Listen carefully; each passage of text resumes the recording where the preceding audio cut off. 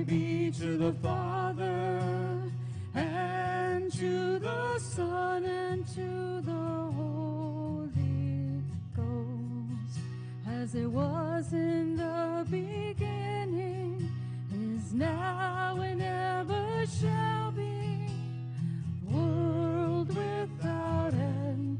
Amen. Amen. Our text this morning comes to us from 2 Peter chapter 2, verses 10b, right on down to 16. 10b. Bold and willful, they do not tremble as they blaspheme the glorious ones. Whereas angels, though greater in might and power, do not pronounce a blasphemous judgment against them before the Lord. But these, like irrational animals, creatures of instinct, born to be caught and destroyed, blaspheming about matters of which they are ignorant, will also be destroyed in their destruction, suffering wrong as the wage for their wrongdoing. They count it pleasure to revel in the daytime. They are blots and blemishes, reveling in their deceptions while they feast with you. They have eyes full of adultery, insatiable for sin. They entice unsteady souls. They have hearts trained in greed, accursed children. Forsaking the right way, they have gone astray. They followed the way of Balaam, the son of Beor, who loved gain from wrongdoing, but was rebuked for his own transgression. A speechless donkey spoke with human voice and restrained the prophet's madness. You may be seated. Father, we come into your presence this morning to bring praise and glory and honor to your holy name. You have invited us in. We have praised you. We have acknowledged our sin before you. You have forgiven us of all of our sins in Jesus Christ. And now we come to the time where you instruct us so that we might be edified and sent out into the world to live the ways in which you would have us to live. I pray that you would help us to be attentive during this time to your word so that we can do just that. Speak to our hearts. Speak clearly to us. I pray, help me to get out of the way so that can happen, and anything that I might say that is erroneous, let it fall away. For it's in Jesus' name we pray. Amen.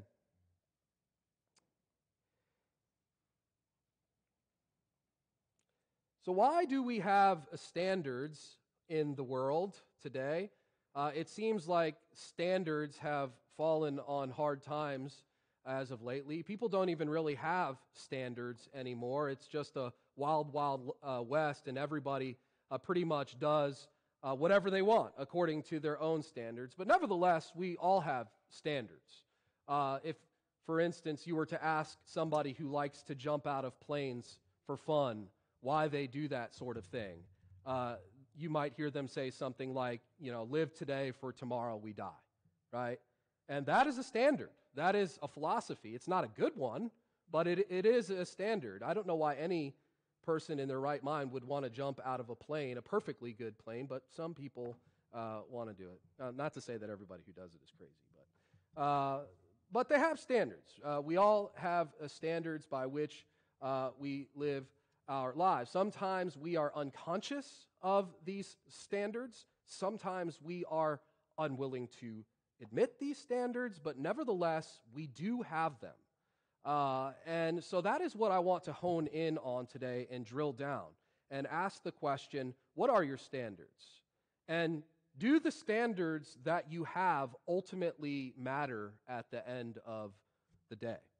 And so I want to look at that from two different angles today, two different perspectives. And the first is that God's Word is the standard, and therefore our feelings and our emotions are not. God's Word is the standard, and therefore our feelings and emotions are not. And the second is like it, God's Word is the standard, and therefore we are not. God's Word is the standard, and therefore we are not. So we see that first point in verses 10b through 13a, kind of dicing up the text today and parsing it out. So 10b through 13a, I'll read that again for you. 10b begins, bold and willful, they do not tremble as they blaspheme the glorious ones, whereas angels, though greater in might and power, do not pronounce a blasphemous judgment against them before the Lord. But these, like irrational animals, creatures of instinct, born to be caught and destroyed, blaspheming about matters of which they are ignorant, will also be destroyed in their destruction, suffering wrong as the wage for their wrongdoing. Last week, Peter finished up by saying that the judgment was eventually going to come upon these false teachers that he had been talking about or alluding to, especially the ones who despise authority and give themselves to defiling passions. And we saw that those things could be applied to every one of us as well, as it was made clear from the examples that Peter gave to us from the Old Testament. Despising authority, giving yourself to defiling passions is a sin that will be judged by God, whether you are a false teacher or not. So it can be applied to us. So this week, Peter is going to continue that discussion about despising authority and drill down a little further into that sin for us of despising authority. He says first there that these false teachers blaspheme the glorious ones. They blaspheme the glorious ones. Now, there is again a debate about this text and what Peter is exactly referring to when he mentions the glorious ones. Some say that it is the holy angels that Peter is referring to. Others say that it is evil angels that he is referring to. Some people think that it is civil magistrates or civil authorities that Peter is referencing when he talks about the glorious ones. And still others think that he is referencing church authorities when he refers to the glorious ones. I tend to think that he is referring to holy angels in this text. I cannot find a passage of Scripture in the Bible that takes glorious and applies it to evil angels. It is most often connected to God and His glory, and many times the holy angels are right there along with Him. If you can find a text that connects the glorious or glorious with evil angels, please give it to me. I'm not saying it's not there, but I just haven't found it. I've not scoured the entire thing. But anyway, this is my interpretation of it. I think that Peter is referring to holy angels when he mentions the glorious ones in this instance. So when it says that they blaspheme the glorious ones, it is talking about a special kind of rebellion. It is a rebellion that despises the authority structures that God has placed over you. These false teachers blatantly disregard the power and the prestige that holy angels have. He says that they are bold and willful, not trembling as they blaspheme these glorious ones. In other words, they have no fear of God-ordained authority. No matter which way you parse the text, that is the point that Peter is making. They don't have any fear of God-ordained authority or structures of authority that God has set up in the world. They are ultimately despising the authority that God has placed over them. They make light of it. They treat it as if it is nothing. Now, Peter does not exactly tell us how they blaspheme these glorious ones, but in some way, they disrespect them. Okay? They dishonor them. They disdain them. What's interesting to note is that angels, Peter says, who are greater in might and power than they are, than these false teachers are, do not speak blasphemous judgments before the Lord against them. In other words, they don't go beyond what they have been told. They do not overstep the bounds of their authority. Angels only deliver the blessings and the curses that God has authorized them to deliver contrary to the false teachers who make themselves into judges, right? The false teachers make themselves judges. They make themselves gods, in a sense, arbiters of truth. They attribute to themselves power that they do not have, and for that they are condemned. And that is the point. So I think here it is an argument from the greater to the lesser. An argument from the greater to the lesser. If angels are that much more powerful than they are, that much more powerful and glorious, well, maybe not glorious, but much more powerful, as Peter says, and they don't even do this sort of thing, how much more do false teachers have no right to do it? And how much more will they be condemned for doing so? So it's an argument from the greater to the lesser, in my view. Notice, Peter says that they are like irrational animals, these false teachers. They're like irrational animals, creatures of instinct, and really they're ignorant. Look at verse 12 again. He says, "But these, like irrational animals, creatures of instinct, born to be caught and destroyed, blaspheming about matters of which they are ignorant, will also be destroyed in their destruction." In other words, these false teachers are just like animals. They are brutish. They are ignorant and irrational. They live and teach based on instinct, right? You think of an animal. An animal doesn't really know the difference between right and wrong, ultimately. Animals don't celebrate birthdays like you and I do, and they don't remember the holidays. They don't have any real recognition of the divine like we do. They are many times just being led by their instincts.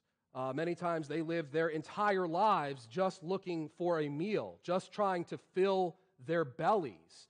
And Peter is saying, in like manner, the false teachers are the same way.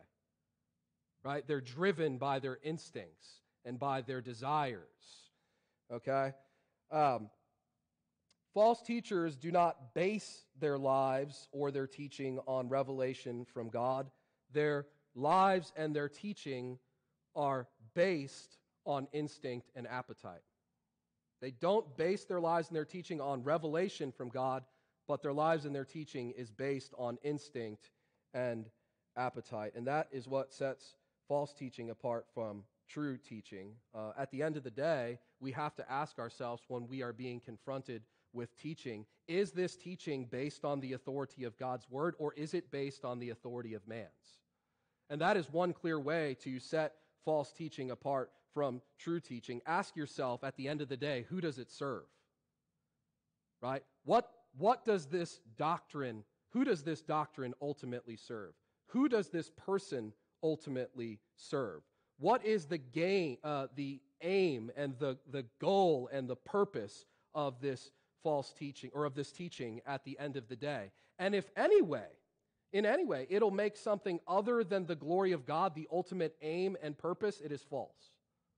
If in any way it makes something other than the glory of God the ultimate aim and purpose, it is false, since the glory of God is the aim and purpose of all things.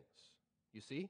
So that is one quick way to distinguish between true teaching and false teaching. What are its aims? What are its goals? Who is it exalting? Who is it pointing to? The person? The man? Is it exalting man? Is it exalting the person who's speaking, or is it exalting Christ? Now, is false teaching in our day any different? That's the question I want to ask us for reflection. Is false teaching any different in our day today than it was then? Are the goals and the aims of false teaching any different? Are the teachers any different than they were then? No, they are exactly the same. Again, we just have a much more refined and civilized form of the doctrine of self, which is ultimately what it is in our day. But nevertheless, it is still a doctrine of self. It is a philosophy of self, serving one's interest and desires being led by one's instincts and appetites. But in America today, what we have done is we have intellectualized the whole thing, right? You know, we're living in the age of reason, right? Where we've gotten rid of all those foolish beliefs about angels and demons and the spiritual realm and all the rest, right? We're much more civilized. We're much more sophisticated living in 21st century America today.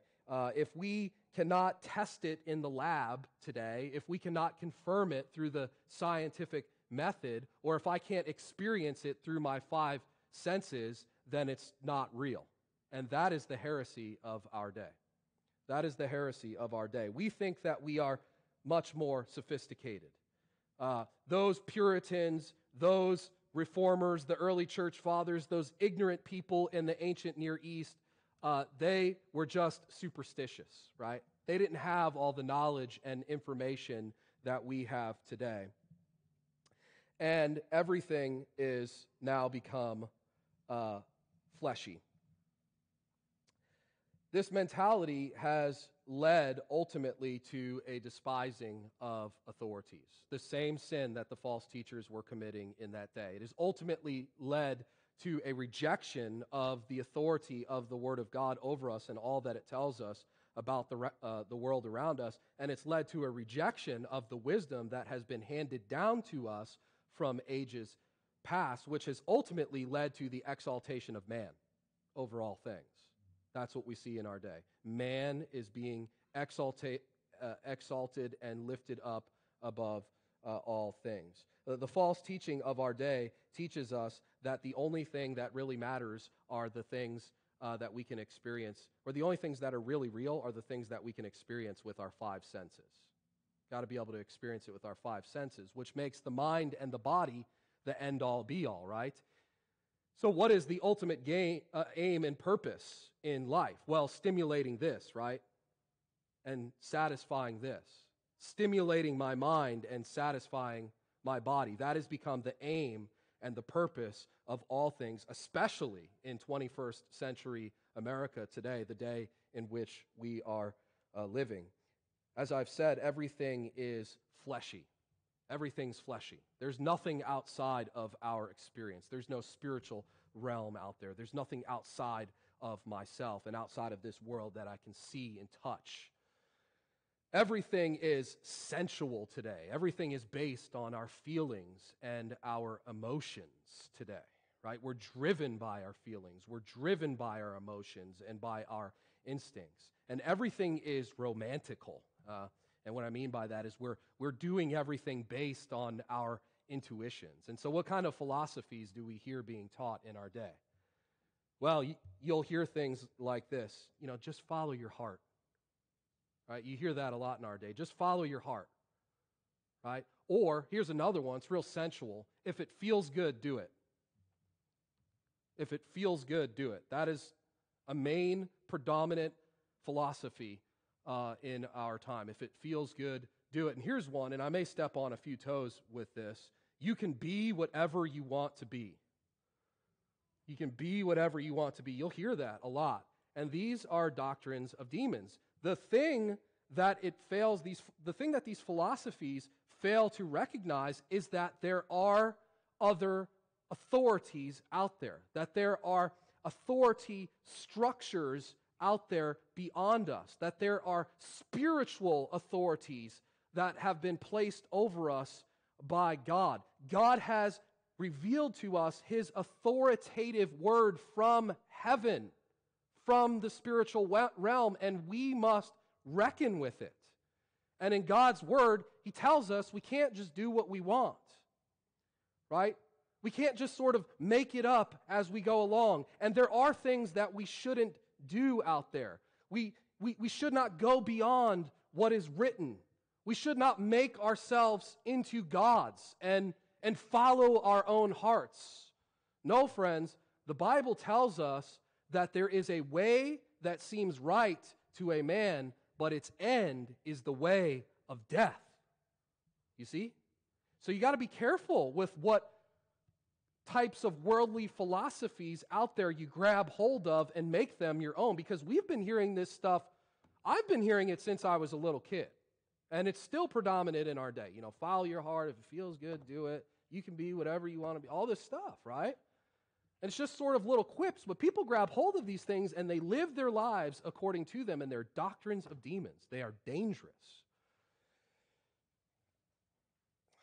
Friends, trying to determine what is right and what is good and what is holy and what is just based on our own experience and our feelings and our opinions is bad juju. Okay? It's the way of death. And it's no different than what the false teachers of Peter's day were doing. They were leading the people to follow their instincts, right?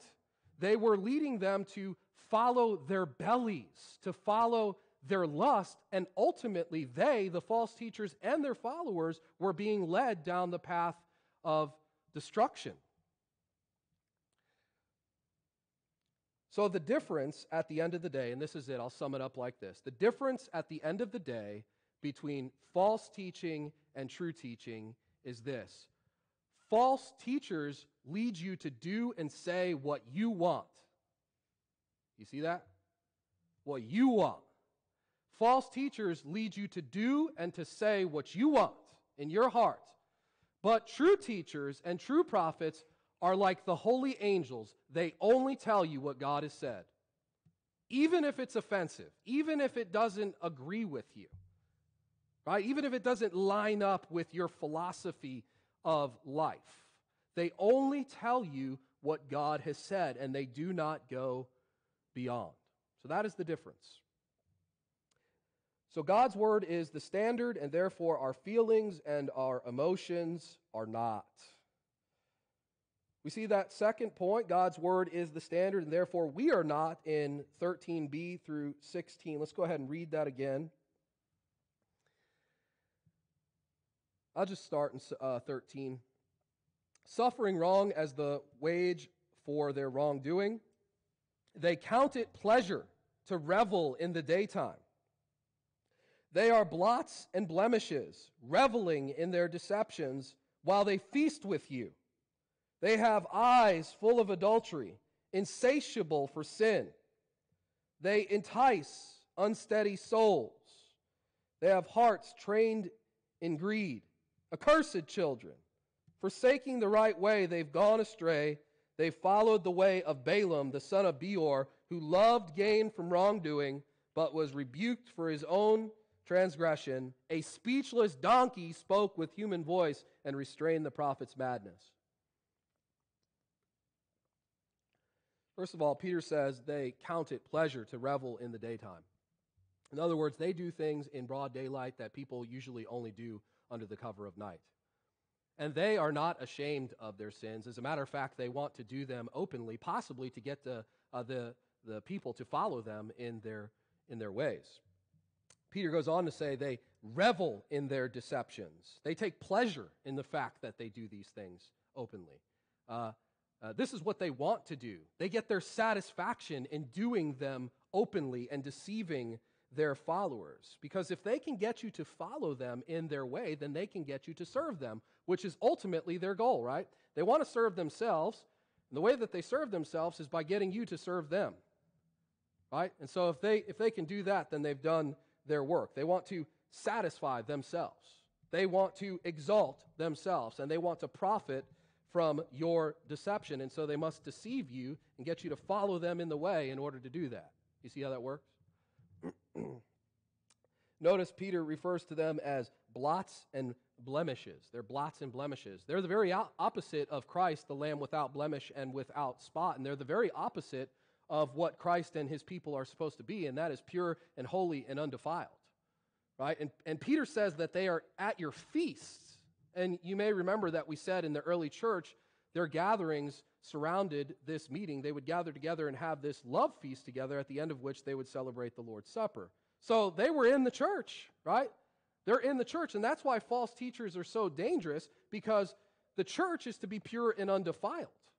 The church is to be pure and undefiled, but these false teachers by nature are defiled and corrupt, and they work their way into the church to corrupt the church from within. Peter says they are blots and blemishes in your feast, and we would say today, in your gatherings. So they're in the church. You've got to watch out for them in the church, in your midst. Lastly, and I have a slide for this, I want to mention what they do, why they do it, and how they do it, okay? What they do, why they do it, and how they do it. First, what they do. Peter says they have eyes full of adultery, insatiable for sin. The first part of verse 14, we read, they have eyes full of adultery, insatiable for sin. They entice unsteady souls. In other words, these guys are pigs, okay? They come into the church, and they do not see things the way that you and I do. They are looking underneath in their hearts at things that they ought not when they come into the church. Now, it seems that it's referring specifically to a type of sexual immorality. Peter says that they have eyes full of adulteresses, literally, right? Eyes full of adulteresses. And so they come into the church, and they want to exploit women and take advantage of them. But I think it applies even further to anyone and anything that they can take advantage of. They come into the church looking for someone and something that they can exploit, right? They're always looking for some way to manipulate the church into giving them what they want, into satisfying their lust, to satisfying their desires. This is what false teachers do. So that is what they do. Peter says they have eyes full of adultery, insatiable for sin. Next, why do they do it? Why they do it? Peter says they do it out of greed and to get gain from wrongdoing. The latter part of verse 14, he says, they entice unsteady souls. They have hearts trained in greed, accursed children, forsaking the right way. They have gone astray. They followed the way of Balaam, the son of Beor, who loved gain from wrongdoing, but was rebuked for his own transgression. A speechless donkey spoke with human voice and restrained the prophet's madness. Peter says specifically that they are trained in greed, these people. They're trained in greed. And the word trained in Greek is gymnazo, which is where we get our English word gymnasium.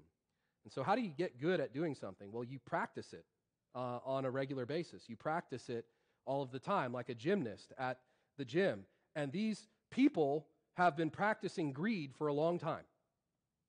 Okay? They are not just a little greedy, they're really greedy. And they're good at being greedy. Their greed controls them.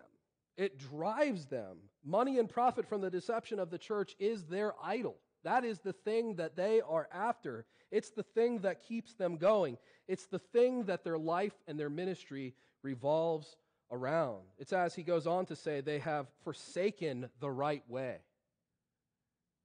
That is, they've gone off the straight path, the way of truth, the way of life, and they have gone into the way of error, the way of death that we mentioned before, the way of Balaam, as Peter describes it here.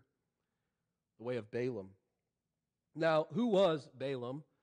In short, Balaam was a prophet in the Old Testament that sought to exploit the people of God for money by leading them into sexual immorality. He was a prophet who sought to exploit the people for money by leading them into sexual immorality. And Peter gives them an encouragement here. He says that Balaam was rebuked by a speechless donkey. You may remember the story of Balaam. God tells Balaam that he can't curse his people. He can only bless them because they are his people. And then he reminds them of it by a speechless donkey. And in the same way, Peter is saying these false teachers will not be able to deceive the church, but you must be discerning, which every Christian can be, no matter what ilk you come from. A speechless donkey can rebuke a false prophet. Any Christian can be discerning and be able to rebuke a false prophet or discern a false prophet or a false teaching when they come across it. That is what I think Peter is driving at with Balaam. So that is why. Which leads me to the last thing I want to highlight, and that is how these false teachers are able to get away with what they are doing. Back in the latter part of verse 14, Peter says they entice unsteady souls. They entice unsteady souls. They have eyes full of adultery, insatiable for sin. They entice unsteady souls. So what are unsteady souls? Well, they're people who are not grounded in the faith, right? They're people who don't know the Scriptures, who don't have a biblical worldview, people who are not living an upright life in the sight of God, people who are not in the worship meetings regularly, gathering together, taking part in the divine service, taking part in the sacrament of the Lord's Supper, people that are not regularly sitting under the authoritative teaching of God's Word, people that are not regularly fellowshipping together with the saints. These are unsteady souls, right? Because they're not grounded in the faith the way they should be. This is how you remain grounded in the faith. These people are unstable. They're on shaky ground because they're not grounded in the faith, and therefore they're unsteady souls, and it's easy for them to be led astray. So again, what is the false teaching in our day? It is selfism. Selfism is the predominant teaching in our age. We live in an age of self when the most important thing in the entire world is you, right? If you just look at social media in general, which is the biggest industry one of the biggest industries, if not the biggest industry in the world right now, it is entirely aimed at exalting people, right? What Facebook and Instagram and YouTube and these other platforms have done is created a platform where everybody can be a star, right? Everybody can have followers, and people's livelihoods depend on it, right? Their self-esteem depends on whether or not they've gotten likes and followers on Instagram, especially younger people who have never lived without this sort of thing. They get their validation based on how many likes or followers they have on social media. And friends, I'm here to tell you that God did not create you to live for these things. He did not create you to live for yourself. He created you to live for Him. And what does our culture tell us? What is the predominant philosophy of our day? Well, it's all the stuff, right? If you get the entertainment, if you get the relationships, if you get the money, if you meet your job goals, all these things, they make that stuff an end in itself. Those things in our society and in our world become ends in themselves. And when those things become ends in themselves, they end up being abused. They're not used in the way that God has intended, right? And if you want evidence of that, just look at the way that women are being exploited in movies and in music, or the sexualization of our children in our society. And again, if you want to make a false teaching the norm, what do you have to do? You've got to do it out there in the open, in the public eye, where everybody sees it on a regular basis until it just becomes a norm, right? It just becomes normal. And we don't even bat an eye anymore when we see a music video with an almost naked woman on it being exploited, or when money and cars and jewelry are being flaunted like they're gods. We don't even bat an eye at the stuff anymore because we've been so enculturated in the stuff for so many years. It just becomes commonplace to us. And this stuff has made its way into the church. The false prophets of our day are also capitalizing on it, by the way. They are still just as greedy as they were then, right? The false prophets come into the church with eyes full of adultery, looking for women and children that they can take advantage of, and anybody really who is interested in the same things that they are, right? Which is ultimately the satisfaction of themselves. They're looking for somebody like them who is interested in the satisfaction of themselves. And that is what these false teachers prey on. So if your God is a relationship, or if it is money, or if it is a job, or if it is success, or a career, or whatever, they'll promise that to you. That's what the false teacher does. They promise that to you in exchange for your support of them. Right? False teachers, and this is an important principle for us to get, and I'll state it again, it's a little bit different. False teachers give you exactly what you want. You hear that? False teachers give you exactly what you want. And that is a judgment in itself. That they give you the very thing that you want. That is why we have to be discerning. That is why we cannot be unstable people and no different than the rest of the world when it comes to the idol of self. So what are we supposed to do about it, friends? Well, we must inculcate a biblical worldview into our lives, and we have to be intentional about it because the world's constantly trying to press us into its mold.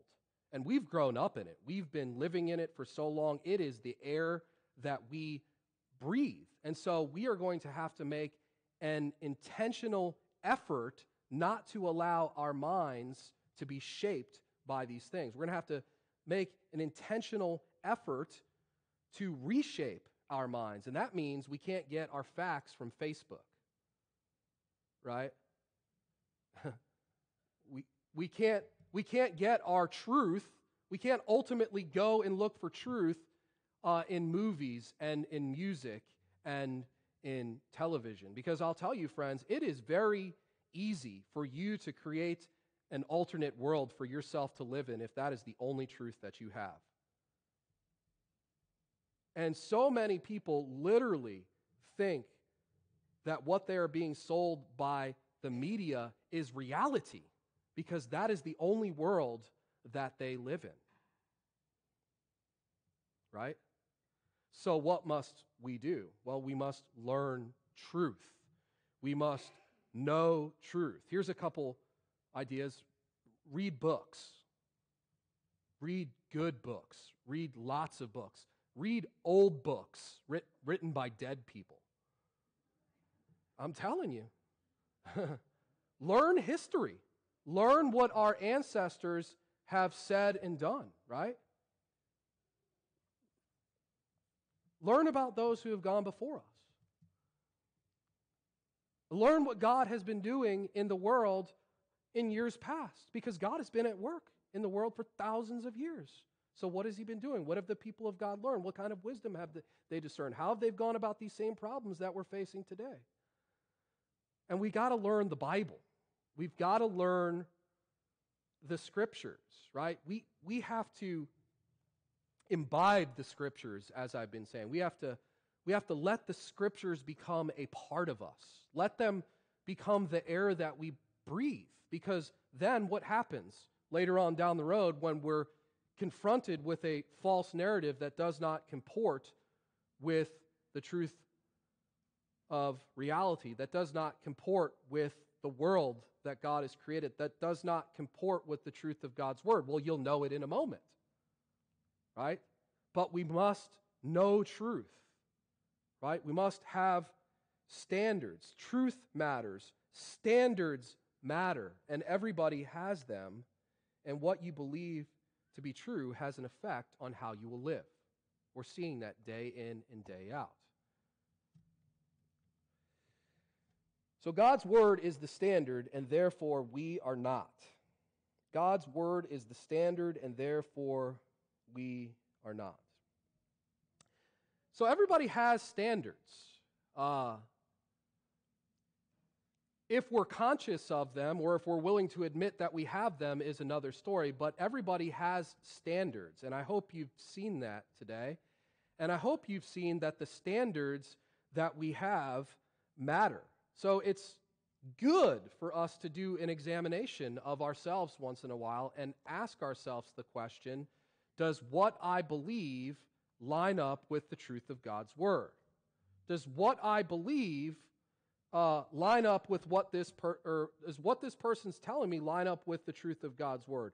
Does this idea that I'm being confronted with in culture line up with the standards of truth found in God's Word? Because at the end of the day, every Christian has been given a final standard to which they must appeal. And it cannot be found in ourselves. It's not found in our emotions or in our feelings or in our opinions. It's only found in the pages of Holy Scripture, and so that must be our final appeal. That must be the standard by which we live, believe, and do everything that we do. So we must ask ourselves, friends, when we are being confronted with a question out there in the world about how we are to live or how we are to believe, we must constantly be asking ourselves, according to what standard? According to what standard? According to what standard? God's standard or ours? And for the Christian, it must always be God's. Let's pray.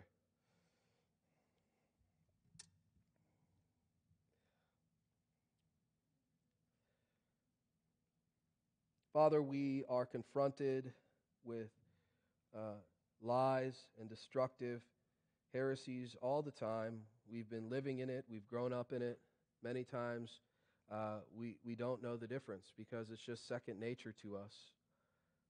Help us to be discerning. Help us to root worldly philosophies out of our lives. Right. Any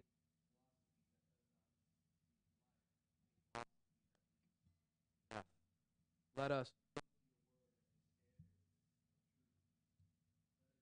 only